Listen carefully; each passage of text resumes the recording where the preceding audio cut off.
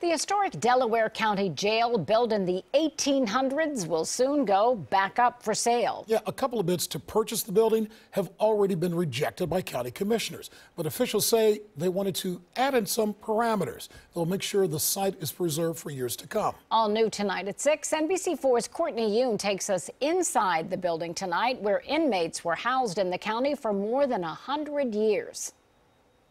From 1878 until 1988, this was the Delaware County Jail.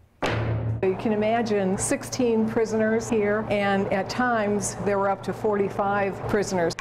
For 110 years, Delaware County inmates were housed here. The jail was connected to the sheriff's home, which is now a law library. The sheriff's staff, usually his wife, also called the matron, would make the meals for not only the family, but all the prisoners. Delaware County Historical Society members Jan Fleischman and Roger Koch say linking the sheriff's residence to the jail was unusual for the 19th century, a time when jail conditions were often deplorable. Rutherford Hayes, who was born in this community in Delaware, was one of the national movers in prison reform. And the idea was that the prisoners would be much more likely to get humane treatment and good food. Graffiti can still be seen inside the cells from prisoners counting down the days. Those on good behavior during the 1970s were allowed to paint these walls. The painting was done by prisoners who could be trusted, and they were called trustees. Commissioner Gary Merrill says there were two bids to purchase the building that were rejected. One for about $150,000 that would use the space as attorney offices. The other was for $10,000 with the intention of turning it into a bed and breakfast. I think they're both are well-intentioned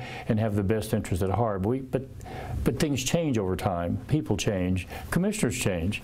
And we just want to make sure we do the right thing. Koch and Fleischman say they're glad to see the county is taking care to make sure the jail is preserved for years to come. Well, I think our history is important. These buildings are the physical reminders of who we were and how we got here. The county is currently revamping the request for bids. So far, there's no timeline. Local for you in Delaware, Courtney Yoon, NBC4.